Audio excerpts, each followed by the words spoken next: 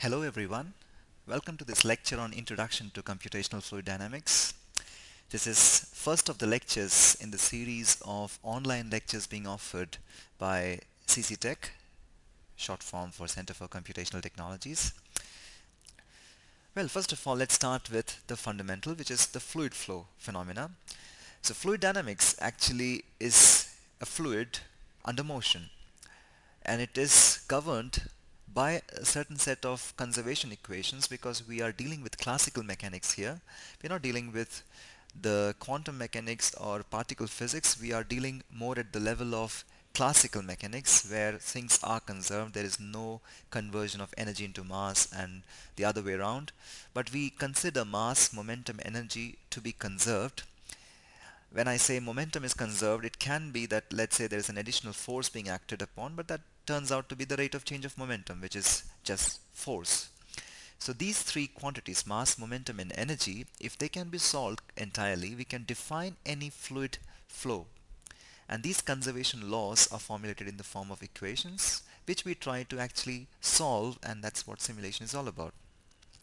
But leaving aside simulations, if we were able to solve it using even simple pen and paper, the aim of doing any fluid flow analysis is twofold. One of them is to find out things like what's the effect on the boundaries, what's the effect on flow boundaries, what's the effect on wall boundaries. Let's say when I say flow boundaries, that's where any fluid or any quantity that I'm trying to conserve can pass across. And when I speak about wall boundaries, things cannot pass across such a boundary. So for example, heat can flow across a wall, but fluid cannot flow across a wall. It is interrupted in its motion. So we are interested in calculating things like torque, like force, like pressure drops across the inlet and the outlet. We are interested in finding out what's the mass flow rate for a specific pressure that I am applying at the fluid at the inlet side. So these are the effect on the boundaries that we're interested to have an idea about. The drag on the on a plate or in a car or any object we are trying to analyze. So such quantitative prediction is an aim in any fluid flow analysis. And the other one, of course, we are looking for flow visualization. We are trying to find out where the flow is getting separated, where there is a separation bubble, where there are secondary flows getting developed. Because of the secondary flows, if there is any adverse effect on the primary flow, and if there are some recirculation zones, that's a usual candidate in a room if you are doing a heat transfer and ventilation studies, HVAC analysis, heat ventilation and air conditioning studies. They are very much interested to find out where there are recirculation zones. That's where the temperature is supposed to rise up usually, and the flow is not really helping that the heat can get dissipated. Or I mean, if it's about heating a room, then it's not really being the convection driven flows are not being utilized well. So these are the twofold purposes of fluid flow study, which is to find out the effect on the boundaries, which can be flow boundaries or wall boundaries, and we are also interested in doing some flow visualization. Now we're going to look at later on the advantages that CFD offers, because it's an introduction to CFD, as you can see. But we will see that this flow visualization is a very important aspect where CFD scores over many other phenomena that we usually have. So we have had people like across the centuries who have contributed to fluid mechanics. We had people like Archimedes, Newton, who had a great contribution in mathematics. In fluid mechanics, it's just in optics that he actually failed. But otherwise, as far as our course is concerned, he has had a great contribution to what we are learning today. People have gone on. Archimedes, of course, I guess you know that it's before Christ that he existed, and he gave in very interesting phenomena called the buoyancy effect, on the basis of which you can do a lot of natural convection studies nowadays. It's a very challenging task in CFD nowadays. We had people contributing a lot for the mathematical modeling part. We have people like Leibniz, Bernoulli, Euler, Navier, and Stokes. This name will be familiar to you and will come up very much in fluid mechanics studies. So we have these guys contributing a lot to the mathematical model, and actually in the last, so to say, specifically the last 2 centuries, the treatment of fluid mechanics has been primarily mathematical, which has helped also a lot of mathematicians to contribute.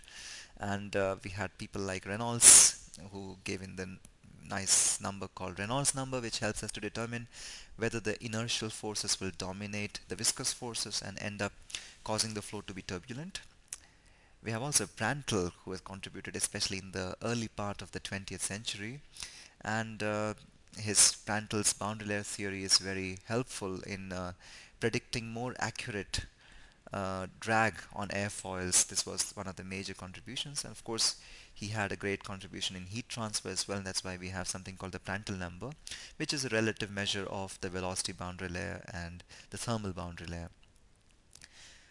Taylor series expansion, again another name which you would come across if you're dealing with numerical methods, especially the finite difference method. So we have had people contributing in fluid mechanics and solution of fluid mechanics mathematical models and formulating the models across the centuries, and we are living in a time when the software firms or software packages have exploited all this work which has been done across the centuries with the advancement of computational speeds now. So let's speak about more about fluid flow, leaving aside CFD. Well, fluid flows are encountered every day.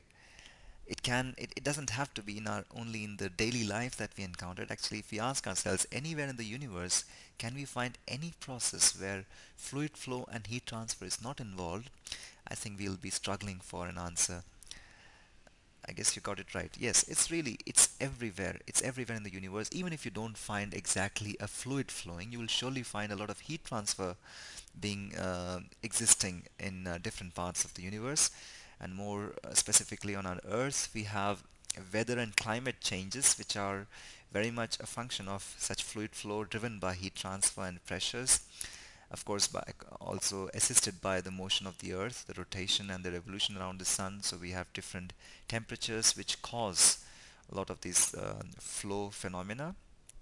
We have fluid flow and heat transfer applications for as high as the air for aircrafts, as low as the sea on the surface ships, and of course under the sea in submarines, and also on the land in locomotives and automobile sector.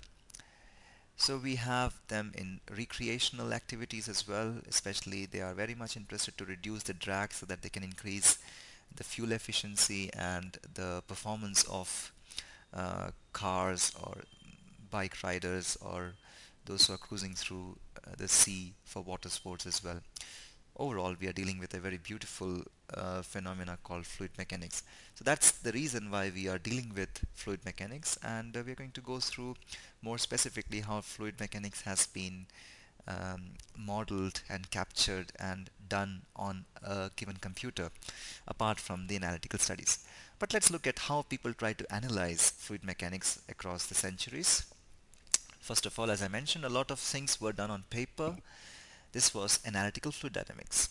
Before the computers really started coming up, the computer that we know, the fast ones, the desktop computers or the laptops, people were doing a lot of calculations using hand calculations, using pen and paper, and the usual process that they used to follow was, well, they do a free body diagram, they make a free body diagram, they try to use some methodology, some smart engineering assumptions after having listed down the mathematical model.